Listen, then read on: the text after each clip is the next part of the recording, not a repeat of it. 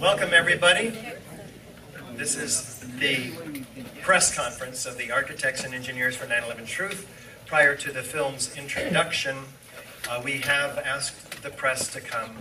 We've, in fact, invited dozens and dozens of local press from the Los Angeles area.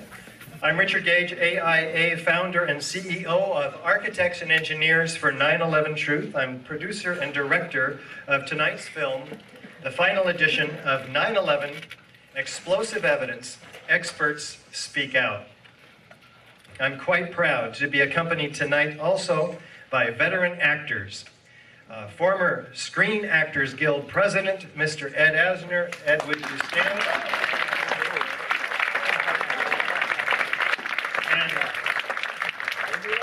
Ed has courageously supported us for years and who has also an important message for us tonight.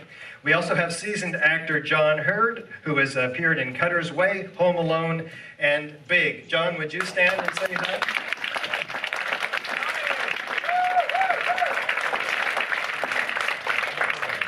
Thank you, gentlemen. Well, in this milestone documentary, more than 40 experts in the fields of architecture, fire protection engineering, structural engineering, chemistry, physics, and controlled demolition highlight the irrefutable evidence that has troubled them and should trouble all of us about the explosive destruction of the World Trade Center Twin Towers and the lesser-known World Trade Center Building 7 on September 11, 2001. We'll also show you 9 experts in the human mind who will help us understand the mental and emotional dynamics that, for so many of us, have become obstacles to our rational evaluation of this scientific forensic evidence. We are a nonpartisan educational organization. Our mission is about a new independent investigation of the destruction of the 3 World Trade Center high-rises on 9/11. We have more than 1,700 architects and engineers now who have joined us, who are calling for such an investigation. More than 14,000 additional concerned citizens have signed our petition, many of them with expertise in the related fields. What's the evidence that has convinced these professionals to put their reputations, and in many cases, their careers on the line? The features of the destruction of the Twin Towers and Building 7 do not fit the features that we would expect from the destruction by fire. First, there was the total destruction of 3 steel-frame skyscrapers on one day. The third building, World Trade Center 7, was destroyed, and it wasn't even hit by an airplane. The government's report blames this complete free-fall destruction on normal office fires. The government agency tasked with explaining this to the American people was pressured publicly into embarrassment from a high school physics teacher, David Chandler, into changing its draft report to admit that the building came down without resistance from 80 of its columns on each of 8 floors, but they still did not see fit to explain it. The symmetrical freefall destruction of World Trade Center 7 appears exactly like a controlled demolition, like the old hotels in Las Vegas. It comes down smoothly, symmetrically, at freefall acceleration. We've seen this before, all of us. The debris piles underneath World Trade Center 7 are riddled with molten metal. Molten iron, it turns out to be, which requires heat far in excess of normal office fires. In fact, far in excess of what jet fuel can create as well. Over 400 structural steel connections had to fail every second in order for this building to come down in the manner that it did, free fall and symmetrically. FEMA's Appendix C in their Building Performance Assessment Report documents the hot temperature corrosion of the steel, looking like Swiss cheese. And yet, NIST rejected this in the final report, and we don't know about it today, along with much of the other evidence, including that from the Twin Towers, where we're told we had a gravitational collapse due to the jet plane impacts and the fires resulting therefrom, causing the failure of structural steel members and a gravitational collapse all the way down to the ground. But this is not what we see. What we see is the top portion above the point of jet plane impacts telescoping in on itself in what can only be described as a miniature controlled demolition. It's falling almost at free fall acceleration, straight down suddenly, smoothly, almost symmetrically. And after that, what we see is not a pancaking collapse, as has been described, but the lateral projection of 4-ton perimeter wall units at 600 feet, landing that far away, being propelled at 70 miles an hour. What we don't see is a pile of floors, 110 in each of the twin towers. What we see instead is a 2-story pile of core columns, perimeter columns. What we'll also see tonight is the pulverization of 90,000 tons of concrete in mid-air to a fine powder, which is documented as the particle size of talcum powder. This is rather extraordinary in and of itself, landing in a 3 square mile about lower Manhattan. We also have in this dust the evidence of a very high-tech incendiary called superthermite or nano-thermite. These are small red-gray chips documented by a small team of scientists from all around the world. In these chips, which are about a 1/16 of an inch long, most of them, found in all the dust samples they collected, are extremely small particles of iron oxide and aluminum powder that are 1,000 times smaller than the diameter of a human hair, even one of mine, if they can be found. These particles are nano-engineered from the atom scale up, an extremely sophisticated science and manufacturing process that's only found in the most advanced defense contracting laboratories. It should not be found in all the World Trade Center dust samples, nor should the byproduct of these ignited nanothermite chips, the byproduct being billions of iron microspheres, the diameter of about a human hair themselves. These are requiring over 2,800 degrees temperature in order to even create, to melt iron. This is not available in the temperatures associated with office fires or jet fuel either. So we have some serious problems with the official story. What I'm asking the press tonight is, will you report it?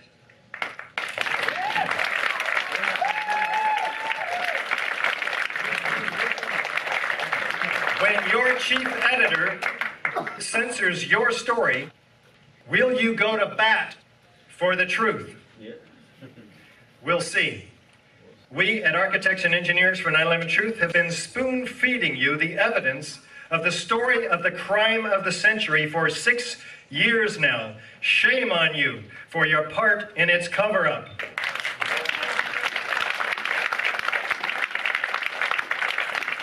Your complicity by silence is criminal in and of itself. It's not hard to find outrageous, undisputed examples of media bias, self-censorship, and uncritical service to the system of mainstream media that you serve. Its iconic mouthpiece, William Hearst, back in the turn of the 20th century, boasted, "You bring me the pictures, and I'll bring you the war." And he did. The Spanish-American War. The Media Monopoly by Ben Bagdikian tells the story of ever greater concentration of ownership in the corporate media, with just a tiny handful of executives making decisions in boardrooms about what you and I are going to hear about and how we will hear it spun, as well as what we will never hear about. An annual collection of the most censored stories is available in Project Censored. For more than 25 years, they've been reporting the most censored subjects in the mainstream media. Christina Borgeson's brilliant collection, Into the Buzzsaw, leading journalists expose the myth of a free press, which came out in 2004. Operation Mockingbird, the CIA's deliberate, systematic infiltration of the mainstream media, is an admitted fact now. The list goes on and on. We know and we are calling you to accountability. Do they really not teach you this history in journalism school? Or are so many of you really so happy to be used to make a buck? How many of you are ignorant, lazy, ultimately incompetent? How many of you are knowingly complicit? To coin a phrase, the truth is out there. The truth about the history of the media in the United States and the truth about 9/11. We are accustomed ourselves to being called conspiracy theorists, in the worst sense of the term, even though what we're talking about and presenting and what you'll see tonight is anything but that. It's scientific forensic evidence. What we're not used to and can hardly believe is that a serious, accomplished producer would respond to our request for coverage. Robert Anderson from 60 Minutes recently did that by saying, "It's too far out there. It's not the kind of stuff we do." This is after indicating initial interest in the project upon prompting from a member of our staff. Is he serious? What part of what we say was he talking about? The part about Newton's laws, which say that an object can do no work while it's in free fall, such as World Trade Center 7, doing the work of crushing all 87 steel support columns evenly while coming down in free fall. Or maybe the office fire is burning 1,000 degrees too cold to produce the billions of iron microspheres found in the World Trade Center dust. These undeniable facts are too far out there for this responsible member of the media establishment. Maybe he was referring to the highly engineered energetic materials that produce molten iron when ignited. The same is found in the World Trade Center dust. Like the Christian mullahs who persecuted Galileo over 400 years ago, today's media refuse to look through the telescope at the science of 9/11, or in this case, the microscope. In a 2002 BBC interview, veteran CBS reporter and anchorman Dan Rather, who initially acknowledged that World Trade Center 7's destruction looked like it was blown up with dynamite, both admitted and partly explained why so many journalists censor themselves. There was a time in South Africa, he says, that people would put flaming tires around people's necks if they dissented. And in some ways, the fear is that you'll be necklaced here. You'll have a flaming tire of lack of patriotism put around your neck. Now it is that fear that keeps journalists from asking the toughest questions. Are you that kind of journalist? Your track record on 9/11 betrays your answer. If your boss, your peers, or some of your audience decides you are unpatriotic, does that make it true? If you had to take a pay cut in order to do the right thing at work, would you do it? We all have families to support. So did the guards at the Nazi death camps. Good luck with that argument. Let me speak from personal experience. I wasn't doing anything wrong when, as an architect, I designed buildings for a living. Nonetheless, I took a substantial pay cut to do the work that I do now. And I worked twice as hard as I ever did. And you know what? I'm a lot happier. I have a passion for what I do just about every minute of the day. You might find that you don't have to sacrifice as much as you think you do to start doing the right thing about 9/11 as a journalist. Many of you went into journalism because you wanted to make a difference. You wanted to make the world a better place. And then reality set in. Many of you gave up on your dreams. Some of you, who are presumably not here tonight, quit the profession in order to pursue your dreams, to find a career that you could pursue with integrity. Some of you, maybe even some of you who are here with us today, are on the verge of making that decision to leave the profession because you see the corruption, the unacknowledged daily lives, and it makes you sick, as it does the rest of us. How about making a difference on your way out? How about doing whatever it would take to get an accurate, deep, in-context story about 9/11 truth out there?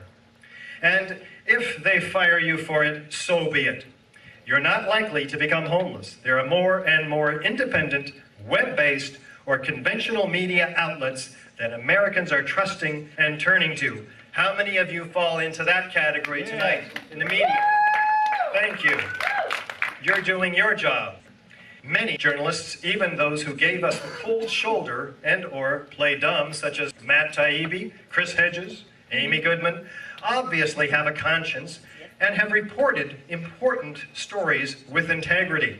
But I've gotten quite a rude awakening with journalists, as it's actually practiced, since founding Architects and Engineers for 9/11 Truth, particularly with the BBC and National Geographic, owned, by the way, by Fox News, who's interviewed myself, David Ray Griffin, Stephen Jones, and several other 9/11 Truth spokespersons. Based on past experience, we took every precaution to present the evidence in a way that could not be spun. Yet they managed to fail to meet even our lowest expectations. They completely censored that evidence that I sat there and gave them point after point with references to mainstream stories and peer-reviewed scientific articles. The high points of the mainstream media's 9/11 lies include PBS, How the Towers Fell, BBC, Conspiracy Files, Popular Mechanics book, which is a ridiculous collection of straw man arguments, owned and operated, by the way, by Rupert Murdoch, the National Geographic Channel, 9/11 Science and Conspiracy, multiple History Channel shows as well. Traitor! It's not difficult to find our devastating rebuttals to these so-called coverages of the 9/11 evidence. Some in the media are so desperate to crawl back into your comforting box, it may not have occurred to you that we had a professional response to each of these propaganda hit pieces. Yet you habitually cite them as if these poorly crafted deceptions actually take care of the problem. Pour yourself a cup of courage, or whatever it takes for you, fire up your browser, open your eyes. We will help you. The family members of the victims lost on 9/11 started the 9/11 Truth Movement 10 years ago. We are here to support them.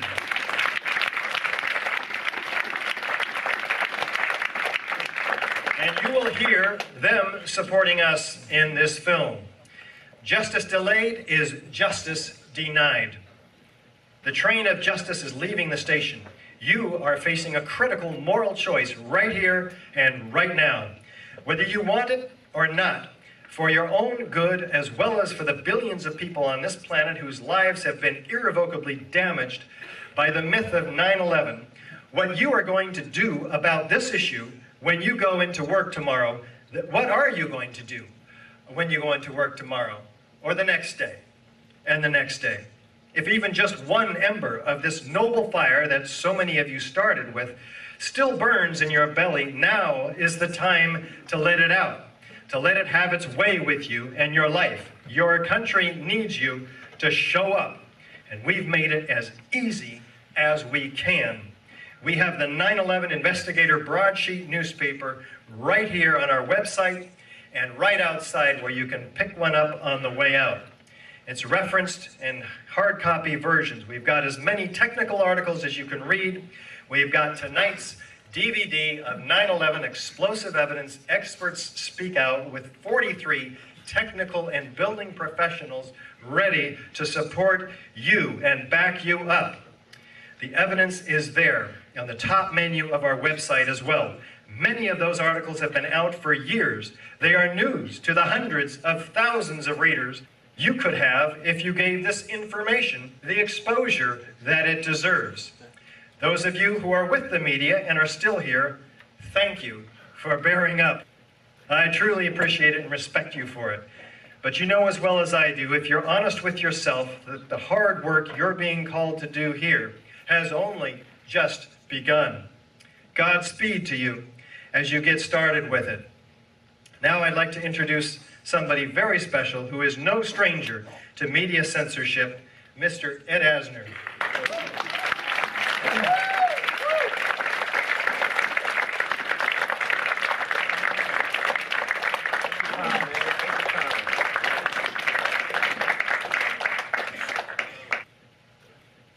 How the hell am I supposed to follow that?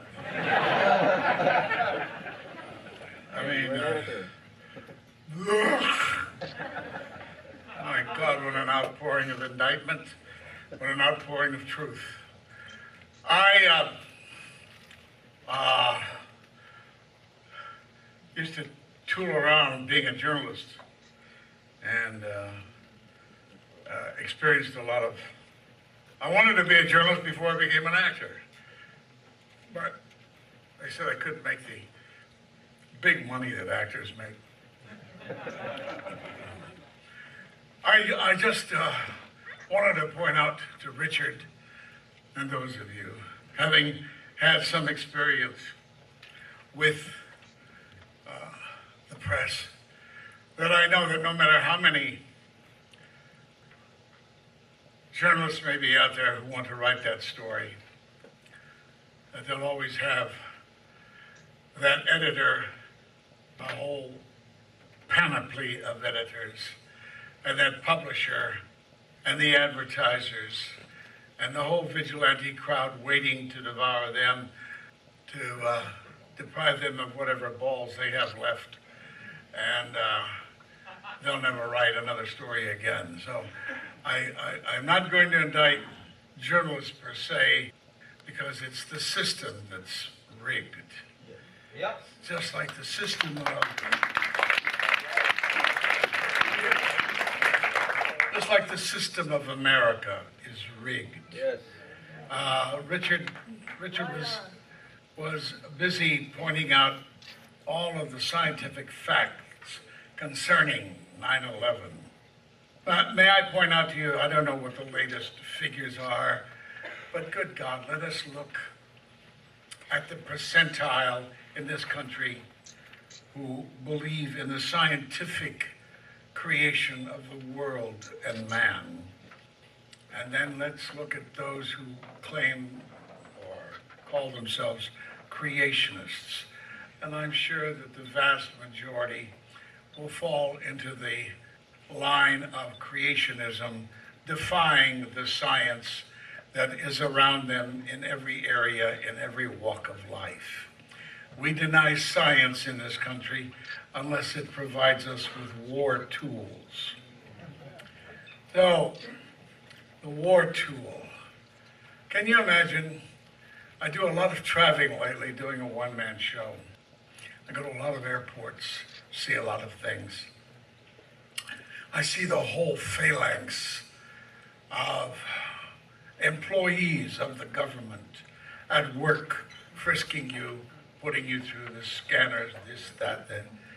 You mean to tell me in all this world there isn't some dedicated terrorist who knows that he can strap on those explosives if he wants to and go to the airport and find a particular area in the airport that probably contains 100 people, and before he goes through security and plants himself in the middle of those 100 people and blows himself to bits. Why? I think Transportation Safety Agency is a huge symbol of what our country has become. We have become democratic dictatorship. We are ruled, overruled, guided constantly, and we are led, and more refinements of that are taking place every day. You mean to say that there is no wonder, no curiosity about architects and engineers and all the scientific facts they come forward with? Where is it? This room should be filled. Standing room only with journalists or with people who want to hear and see this film. Where are they? Where's the curiosity? Now, if architects and engineers had put out a flyer that said, come to the Music Theater 3, jobs will be offered. a warm place to defecate, provision of non-tight shoes, and this place would be mobbed. And that's where America is. No tight shoes, a good shithole, and maybe 3 squares if you can find them. That's what we have to offer. Other than all of this wonderful scientific information. All of this wonderful scientific information is blah blah, because the sheeple don't want to hear it, see it. I mean, to come across college-educated people and try to present some of the facts and figures of 9/11, it's ha-ha time. And they look at you and they become emulating of the little plastic dogs in the back of a car window. And they shake their heads. Not all of them, Ed. Enough of them. Enough of them. So, I don't have a lot of hope about this. I mean, we have been on a long trajectory of government creation of crises in this country. The Spanish American War was just one. Tonkin, Panama, all of that. Iraq, for Christ's sake.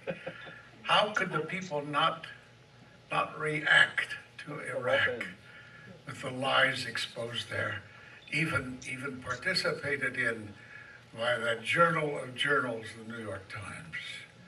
But it was not to be. So 9/11 probably will never get its day in court, but we have to sacrifice ourselves on being looked at by the bobbleheads and knowing that we have control of our heads, that we have control of the information, and the truth, that truth makes us free. Yes.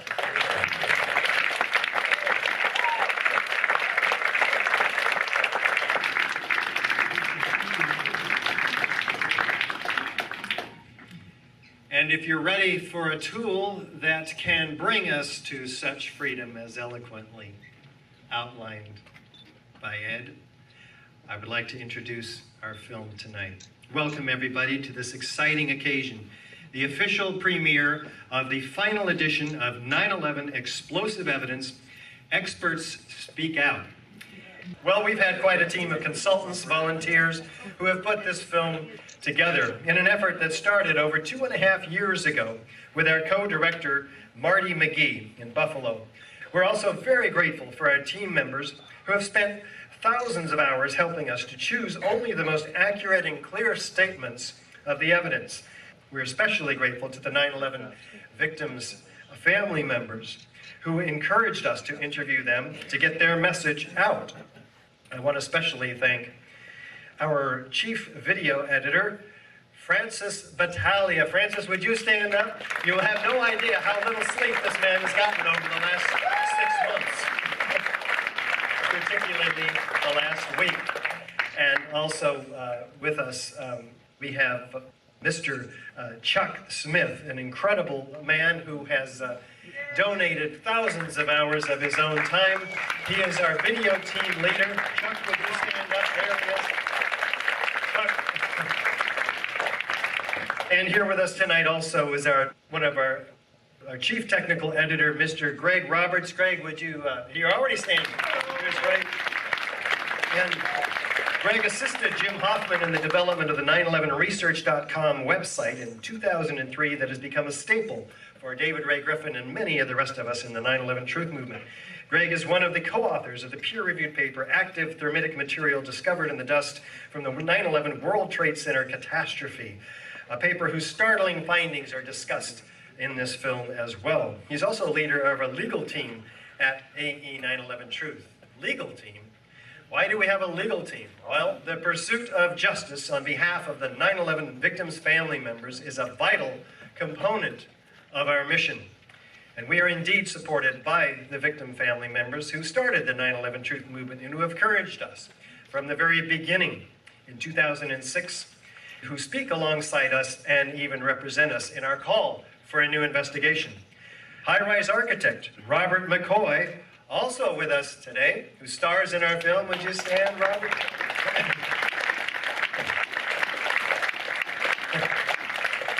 States right up front, in 9/11 Explosive Evidence Experts Speak Out. I don't want to get into conspiracy theories. What we really need to know is how those buildings came down. Let's deal right off the bat here with this term conspiracy theory. As many of you have already figured out, the term conspiracy theory is a loaded term designed to get you to stop thinking about what we are saying, to stop thinking about the evidence that you'll see tonight, and to get you instead to start imagining what's wrong with us personally. You see the problem? Our detractors would not be resorting to such tactics if they had good answers to the questions and the evidence that you'll see tonight. We always welcome sincere skeptics, but we admonish you, don't bite the finger, look to where it's pointing. All right? We will have a chance to talk after the film as well, giving you an opportunity to support us as well after the film. So let's get to it. I hope you enjoy the film.